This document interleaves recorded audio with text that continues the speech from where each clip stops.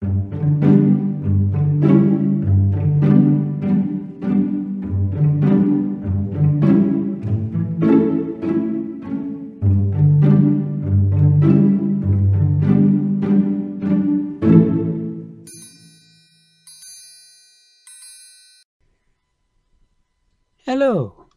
and welcome to the story of Pandora's Box, retold by Nathaniel Hawthorne as the story of the Paradise of Children. I was recently thinking about Pandora's box for some reason.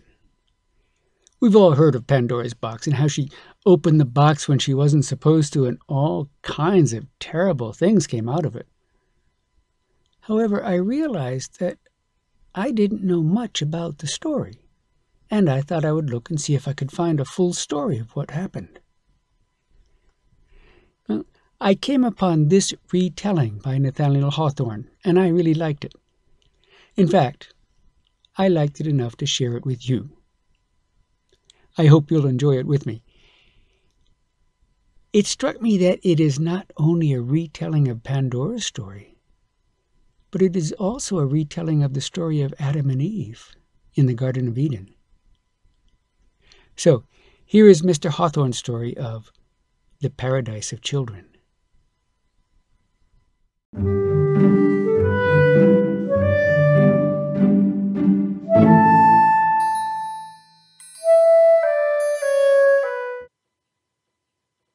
The Paradise of Children by Nathaniel Hawthorne. A retelling of the story of Pandora's Box. Long, long ago, when this old world was in its tender infancy, there was a child named Epimetheus, who never had either father or mother, and that he might not be lonely, another child, fatherless and motherless like himself, was sent from a far country to live with him and be his playfellow and helpmate. Her name was Pandora.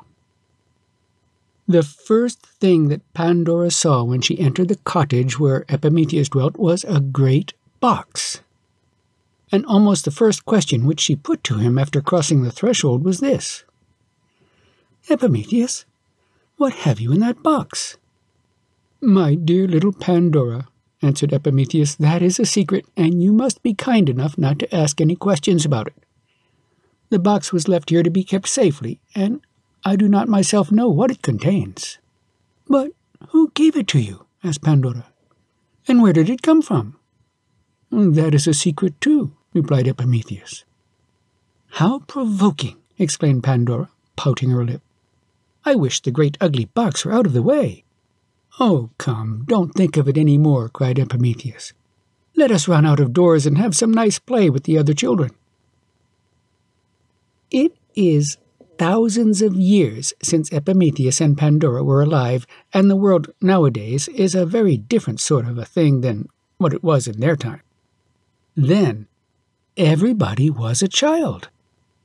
There needed no fathers and mothers to take care of the children because there was no danger nor trouble of any kind, and no clothes to be mended, and there was always plenty to eat and drink. Whenever a child wanted his dinner, he found it growing on a tree. And if he looked at the tree in the morning, he could see the expanding blossom of that night's supper. Or at eventide, he saw the tender bud of tomorrow's breakfast. It was a very pleasant life indeed. No labor to be done, no tasks to be studied. Nothing but sports and dances and sweet voices of children talking or caroling like birds or gushing out in merry laughter throughout the livelong day. What was most wonderful of all, the children never quarreled among themselves. Neither had they any crying fits, nor since time first began had a single one of these little mortals ever gone apart into a corner and sulked. Oh, what a good time was that to be alive in! The truth is, those ugly little winged monsters called troubles, which are now almost as numerous as mosquitoes, had never yet been seen on the earth. It is probable that the very greatest disquietude which a child had ever experienced was Pandora's vexation at not being able to discover the secret of the mysterious box. This was at first only the faint shadow of a trouble, but every day it grew more and more substantial until before a great while the cottage of Epimetheus and Pandora was less sunshiny than those of the other children. "Whence can the box have come?" Pandora continually kept saying to herself and to Epimetheus. "And what in the world can be inside of it?" "Always talking about this box," said Epimetheus at last, for he had grown extremely tired of the subject. "I wish, dear Pandora, you would try to talk of something else. Come, let us go and gather some ripe figs and eat them under the trees for our supper. And I know a vine that has the sweetest and juiciest grapes you ever tasted." "Always talking about grapes and figs," cried Pandora pettishly. "Well then," said Epimetheus, who was a very good-tempered child, like a multitude of children in those days, "let us run out and have a merry time with our playmates." "I am tired of merry times, and I don't care if I never have any more," answered our pettish little Pandora. "And besides, I never do have any. This ugly box! I am so taken up with thinking about it all the time. I insist upon your telling me what is inside of it." "As I have already said 50 times over, I do not know," replied Epimetheus, getting a little vexed. "How then can I tell you what is inside?" "You might open it," said Pandora, looking sideways at Epimetheus, "and then we could see for ourselves." "Pandora, what are you thinking of?" exclaimed Epimetheus, and his face expressed so much horror at the idea of looking into a box which had been confided to him on the condition of his never opening it that Pandora thought it best not to suggest it any more. Still, however, she could not help thinking and talking about the box. "At least," said she, "you can tell me how it came here." "It was just left at the door," replied Epimetheus, "just before you came, by a person who looked very smiling and intelligent, and who could hardly forbear laughing as he put it down. He was dressed in an odd kind of a cloak, and had on a cap that seemed to be made partly of feathers, so that it looked almost as if it had wings." "What sort of staff had he?" asked Pandora. "Oh, the most curious staff you ever saw," cried Epimetheus. "It was like 2 serpents twisting round a stick, and was carved so naturally that I at first thought the serpents were alive." "I know him," said Pandora thoughtfully. "Nobody else has such a staff. It was Quicksilver, and he brought me hither as well as the box. No doubt he intended it for me, and most probably it contains pretty dresses for me to wear, or toys for you and me to play with, or something very nice for us both to eat." "Perhaps so," answered Epimetheus, turning away. "But until Quicksilver comes back and tells us so, we have neither of us any right to lift the lid of the box." "What a dull boy he is," muttered Pandora as Epimetheus left the cottage. "I do wish he had a little more enterprise." For the first time since her arrival, Epimetheus had gone out without asking Pandora to accompany him. He went to gather figs and grapes by himself, or to seek whatever amusement he could find in other society than his little playfellows. He was tired to death of hearing about the box, and heartily wished that Quicksilver, or whatever was the messenger's name, had left it at some other child's door, where Pandora would never have set eyes on it. So perseveringly as she did babble about this one thing, the box, and nothing but the box. It seemed as if the box were bewitched, and as if the cottage were not big enough to hold it without Pandora's continually stumbling over it, and making Epimetheus stumble over it likewise, and bruising all 4 of their shins. Well, it was really hard that poor Epimetheus should have a box in his ears from morning till night, especially as the little people of the earth were so unaccustomed to vexations in those happy days that they knew not how to deal with them. Thus a small vexation made as much disturbance then as a far bigger one would in our own times. After Epimetheus was gone, Pandora stood gazing at the box. She had called it ugly above 100 times, but in spite of all that she had said against it, it was positively a very handsome article of furniture, and would have been quite an ornament to any room in which it should be placed. It was made of a beautiful kind of wood, with dark and rich veins spreading over its surface, which was so highly polished that little Pandora could see her face in it. As the child had no other looking-glass, it is odd that she did not value the box merely on this account. The edges and corners of the box were carved with the most wonderful skill. Around the margin there were figures of graceful men and women and the prettiest children ever seen, reclining or sporting amidst a profusion of flowers and foliage, and these various objects were so exquisitely represented and were wrought together in such harmony that flowers, foliage, and human beings seemed to combine into a wreath of mingled beauty.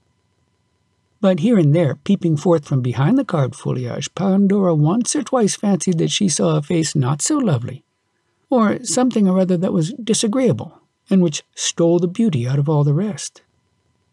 Nevertheless, on looking more closely and touching the spot with her finger, she could discover nothing of the kind. Some face that was really beautiful had been made to look ugly by her catching a sideway glimpse of it. The most beautiful face of all was done in what is called high relief in the center of the lid. There was nothing else save the dark, smooth richness of the polished wood and this one face in the center with a garland of flowers about its brow. Pandora had looked at this face a great many times and imagined that the mouth could smile if it liked, or be grave when it chose, the same as any living mouth. The features, indeed, all wore a very lively and rather mischievous expression, which looked almost as if it needs must burst out of the carved lips and utter itself in words. Had the mouth spoken, it would probably have been something like this. "Do not be afraid, Pandora. What harm can there be in opening the box? Never mind that poor simple Epimetheus. You're wiser than he, and have 10 times as much spirit. Open the box and see if you do not find something very pretty." The box, I had almost forgotten to say, was fastened, not by a lock nor by any other such contrivance, but by a very intricate knot of gold cord. There appeared to be no end to this knot, and no beginning. Never was a knot so cunningly twisted, nor with so many ins and outs which roguishly defied the skillfulest fingers to disentangle them. And yet, by the very difficulty that there was in it, Pandora was the more tempted to examine the knot and just see how it was made. 2 or 3 times already she had stooped over the box and taken the knot between her thumb and forefinger, but without positively trying to undo it. "I really believe," she said to herself, "that I begin to see how it was done. Nay, perhaps I could tie it up again after undoing it. There would be no harm in that, surely. Even Epimetheus would not blame me for that. I need not open the box, and should not, of course, without the foolish boy's consent, even if the knot were untied." It might have been better for Pandora if she had had a little work to do, or anything to employ her mind upon so as not to be so constantly thinking of this one subject. But children led so easy a life before any troubles came into the world that they had really a great deal too much leisure. They could not be forever playing at hide-and-seek among the flower shrubs, or at blind man's buff with garlands over their eyes, or at whatever other games had been found out while Mother Earth was in her babyhood. When life is all sport, toil is the real play. There was absolutely nothing to do. A little sweeping and dusting about the cottage, I suppose, and the gathering of fresh flowers, which were only too abundant everywhere, and arranging them in vases, and poor little Pandora's day's work was over. And then for the rest of the day, there was the box. After all, I am not quite sure that the box was not a blessing to her in its way. It supplied her with such a variety of ideas to think of, and to talk about whenever she had anybody to listen. When she was in good humor, she could admire the bright polish of its sides and the rich border of beautiful faces and foliage that ran all around it. Or if she chanced to be ill-tempered, she could give it a push or kick it with her naughty little foot. And many a kick did the box, but it was a mischievous box, as we shall see, and deserved all it got. Many a kick did it receive. But certain it is, if it had not been for the box, our active-minded little Pandora would not have known half so well how to spend her time as she now did. for it was really an endless employment to guess what was inside. What could it be indeed? Just imagine, my little hearers, how busy your wits would be if there were a great box in the house which, as you might have reason to suppose, contained something new and pretty for your Christmas or New Year's gifts. Do you think you should be less curious than Pandora? If you were left alone with the box, might you not feel a little tempted to lift the lid? But you would not do it. Oh, fie! Oh, no! Only if you thought there were toys in it, it would be so very hard to let slip an opportunity of taking just one peep. I know not whether Pandora expected any toys, for none had yet begun to be made, probably in those days when the world itself was one great plaything for the children that dwelt upon it. But Pandora was convinced that there was something very beautiful and valuable in the box, and therefore she felt just as anxious to take a peep as any of these little girls here around me would have felt, and possibly a little more so. But of that I am not quite so certain. On this particular day, however, which we have so long been talking about, her curiosity grew so much greater than it usually was, that at last she approached the box. She was more than half determined to open it, if she could. Ah, naughty Pandora! First, however, she tried to lift it. It was quite heavy, quite too heavy for the slender strength of a child like Pandora. She raised one end of the box a few inches from the floor and let it fall again with a pretty loud thump. A moment afterwards, she almost fancied that she heard something stir inside of the box. She applied her ear as closely as possible and listened. Positively, there did seem to be a kind of stifled murmur within. Or was it merely the singing in Pandora's ears? Or could it be the beating of her heart? The child could not quite satisfy herself whether she had heard anything or no, but at all events her curiosity was stronger than ever. As she drew back her head, her eyes fell upon the knot of gold cord. "It must have been a very ingenious person who tied this knot," said Pandora to herself. "But I think I could untie it nevertheless. I am resolved at least to find the two ends of the cord." So she took the golden knot in her fingers and pried into its intricacies as sharply as she could. Almost without intending it or quite knowing what she was about, she was soon busily engaged in attempting to undo it. Meanwhile, the bright sunshine came through the open window, as did likewise the merry voices of the children playing at a distance, and perhaps the voice of Epimetheus among them. Pandora stopped to listen. What a beautiful day it was! Would it not be wiser if she were to let the troublesome knot alone and think no more about the box, but run and join her little playfellows and be happy? All this time, however, her fingers were half unconsciously busy with the knot, and happening to glance at the flower-wreathed face on the lid of the enchanted box, she seemed to perceive it slyly grinning at her. "That face looks very mischievous," thought Pandora. "I wonder whether it smiles because I am doing wrong. I have the greatest mind in the world to run away." But just then, by the merest accident, she gave the knot a kind of a twist which produced a wonderful result. The gold cord untwined itself as if by magic, and left the box without a fastening. "This is the strangest thing I ever knew," said Pandora. "What will Epimetheus say? And how can I possibly tie it up again?" She made one or two attempts to restore the knot, but soon found it quite beyond her skill. It had disentangled itself so suddenly that she could not in the least remember how the strings had been doubled into one another, and when she tried to recollect the shape and appearance of the knot, it seemed to have gone entirely out of her mind. Nothing was to be done, therefore, but to let the box remain as it was until Epimetheus should come in. "But," said Pandora, "when he finds the knot untied, he will know that I have done it. How shall I make him believe that I have not looked into the box?" And then the thought came into her naughty little heart that, since she would be suspected of having looked into the box, she might just as well do so at once. Oh, very naughty and very foolish Pandora. You should have thought only of doing what was right and of leaving undone what was wrong, and not of what your playfellow Epimetheus would have said or believed. And so perhaps she might, if the enchanted face on the lid of the box had not looked so bewitchingly persuasive at her, and if she had not seemed to hear more distinctly than before the murmur of small voices within. She could not tell whether it was fancy or no, but there was quite a little tumult of whispers in her ear.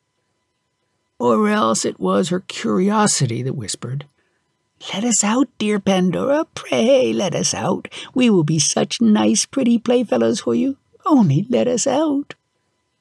What can it be, thought Pandora. Is there something alive in the box? Well, yes, I am resolved to take just one peep. Only one peep, and then the lid shall be shut down as safely as ever. There cannot possibly be any harm in just one little peep. But it is now time for us to see what Epimetheus was doing. This was the first time since his little playmate had come to dwell with him that he had attempted to enjoy any pleasure in which she did not partake. But nothing went right, nor was he nearly so happy as on other days. He could not find a sweet grape or a ripe fig. If Epimetheus had a fault, it was a little too much fondness for figs. Or if ripe at all, they were overripe and so sweet as to be cloying. There was no mirth in his heart, such as usually made his voice gush out of its own accord and swell the merriment of his companions. In short, he grew so uneasy and discontented that the other children could not imagine what was the matter with Epimetheus. Neither did he himself know what ailed him any better than they did. For you must recollect that at the time we are speaking of, it was everybody's nature and constant habit to be happy.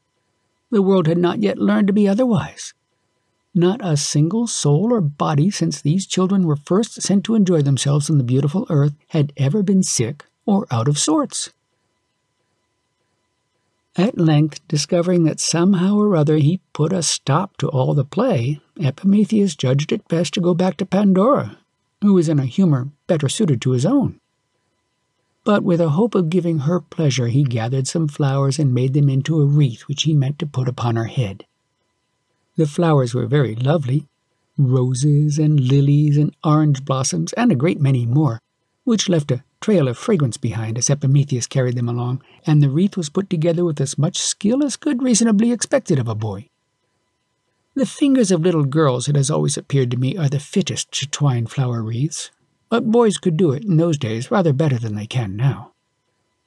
And here I must mention that a great black cloud had been gathering in the sky for some time past, although it had not yet overspread the sun.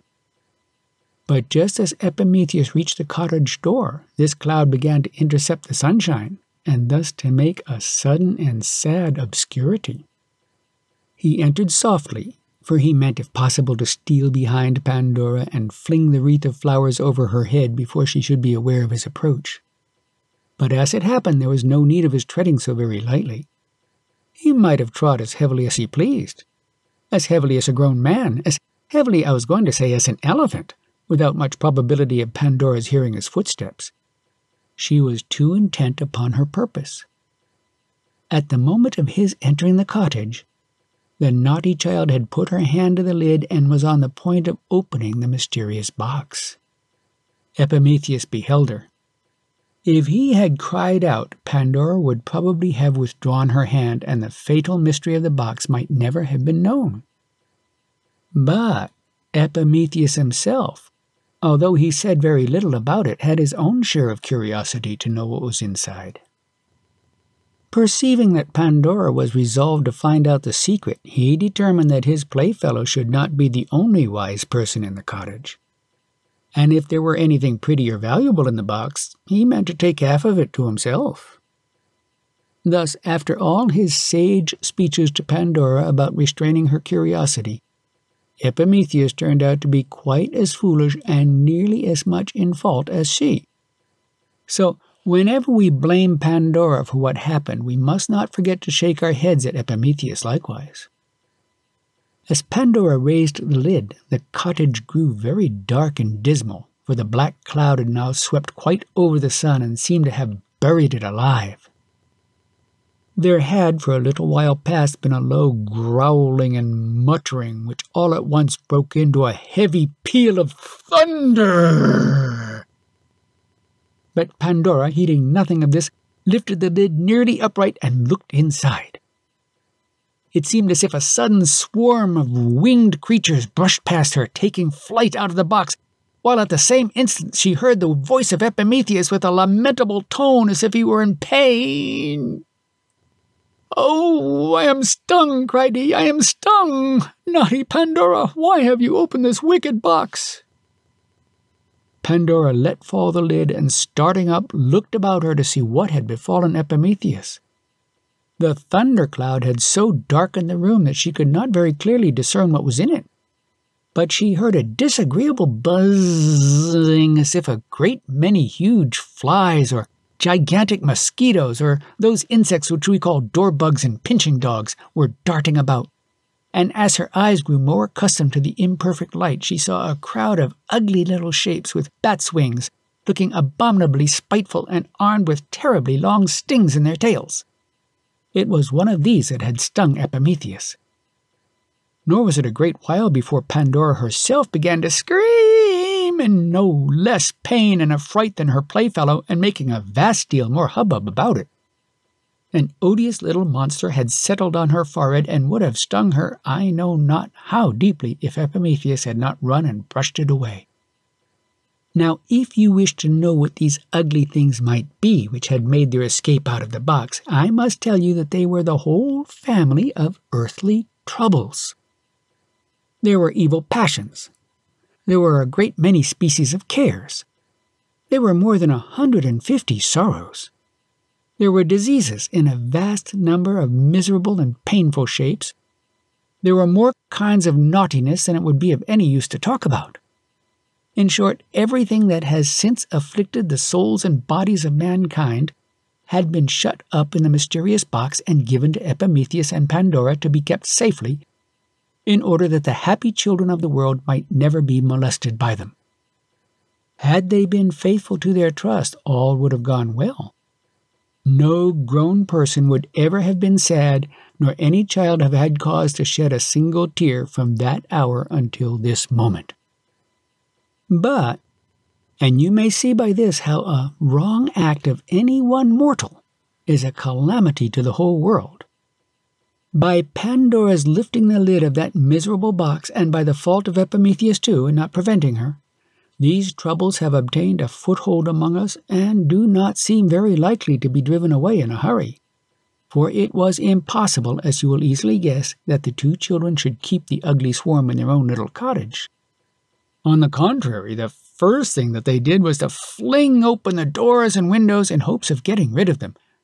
And sure enough, away flew the winged troubles all abroad, and so pestered and tormented the small people everywhere about that none of them so much as smiled for many days afterwards.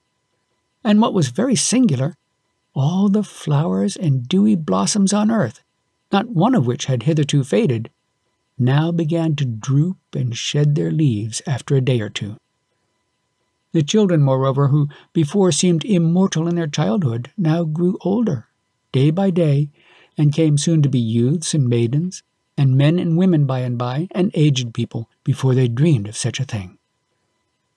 Meanwhile, the naughty Pandora and hardly less naughty Epimetheus remained in their cottage. Both of them had been grievously stung, and were in a good deal of pain, which seemed the more intolerable to them because it was the very first pain that had ever been felt since the world began. Of course, they were entirely unaccustomed to it, and could have no idea what it meant. Besides all this, they were in exceedingly bad humor, both with themselves and with one another. In order to indulge it to the utmost, Epimetheus sat down sullenly in a corner with his back towards Pandora, while Pandora flung herself upon the floor and rested her head on the fatal and abominable box. She was crying bitterly and sobbing as if her heart would break. Suddenly there was a gentle little tap on the inside of the lid. "What can that be?" cried Pandora, lifting her head. but either Epimetheus had not heard the tap or was too much out of humor to notice it. At any rate, he made no answer. "You are very unkind," said Pandora, sobbing anew, "not to speak to me." Again the tap. It sounded like the tiny knuckles of a fairy's hand knocking lightly and playfully on the inside of the box. "Who are you?" asked Pandora with a little of her former curiosity. "Who are you inside of this naughty box?" A sweet little voice spoke from within. "Only lift the lid, and you shall see." "No, no," answered Pandora, again beginning to sob. "I have had enough of lifting the lid. You are inside of the box, naughty creature, and there you shall stay. There are plenty of your ugly brothers and sisters already flying about the world. You need never think that I shall be so foolish as to let you out." She looked toward Epimetheus as she spoke, perhaps expecting that he would commend her for her wisdom. But the sullen boy only muttered that she was wise a little too late. "Ah," said the sweet little voice again, "you had much better let me out. I am not like those naughty creatures that have stings in their tails. They are no brothers and sisters of mine, as you would see at once if you were only to get a glimpse of me. Come, come, my pretty Pandora, I am sure you will let me out." And indeed there was a kind of cheerful witchery in the tone that made it almost impossible to refuse anything which this little voice asked. Pandora's heart had insensibly grown lighter at every word that came from within the box. Epimetheus, too, though still in the corner, had turned half round and seemed to be in rather better spirits than before. "My dear Epimetheus," cried Pandora, "have you heard this little voice?" "Yes, to be sure I have," answered he, but in no good humor as yet. "And what of it?" "Shall I lift the lid again?" asked Pandora. "Just as you please," said Epimetheus. "You have done so much mischief already that perhaps you may as well do a little more. One other trouble in such a swarm as you have set adrift about the world can make no great difference." "You might speak a little more kindly," murmured Pandora, wiping her eyes. "Ah, naughty boy!" cried the little voice within the box in an arch and laughing tone. "He knows he is longing to see me. Come, my dear Pandora, lift up the lid. I am in a great hurry to comfort you. Only let me have some fresh air, and you shall soon see that matters are not quite so dismal as you think them." "Epimetheus," exclaimed Pandora, "come what may, I am resolved to open the box." "And as the lid seems very heavy," cried Epimetheus, running across the room, "I will help you." So with one consent the two children again lifted the lid. Out flew a sunny and smiling little personage and hovered about the room, throwing a light wherever she went.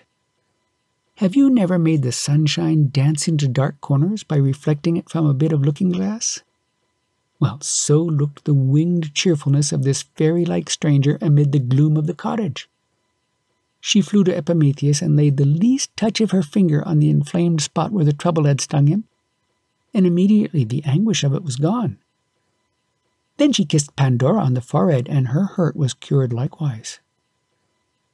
After performing these good offices, the bright stranger fluttered sportively over the children's heads and looked so sweetly at them that they both began to think it was not so very much amiss to have opened the box, since otherwise their cheery guest must have been kept a prisoner among those naughty imps with stings in their tails. "Pray, who are you, beautiful creature?" inquired Pandora. "I am to be called Hope," answered the sunshiny figure, "and because I am such a cheery little body, I was packed into the box to make amends to the human race for that swarm of ugly troubles which was destined to be let loose among them. Never fear, we shall do pretty well in spite of them all." "Your wings are colored like the rainbow," exclaimed Pandora. "How very beautiful." "Yes, they are like the rainbow," said Hope, "because, glad as my nature is, I am partly made of tears as well as smiles." "And will you stay with us?" asked Epimetheus, "forever and ever?" "As long as you need me," said Hope, with her pleasant smile. "And that will be as long as you live in the world. I promise never to desert you. There may come times and seasons now and then when you will think that I have utterly vanished, but again and again and again, when perhaps you least dream of it, you shall see the glimmer of my wings on the ceiling of your cottage. Yes, my dear children, and I know something very good and beautiful that is to be given you hereafter." "Oh, tell us," they exclaimed. "Tell us what it is." "Do not ask me," replied Hope, putting her finger on her rosy mouth. "But do not despair, even if it should never happen while you live on this earth. Trust in my promise, for it is true."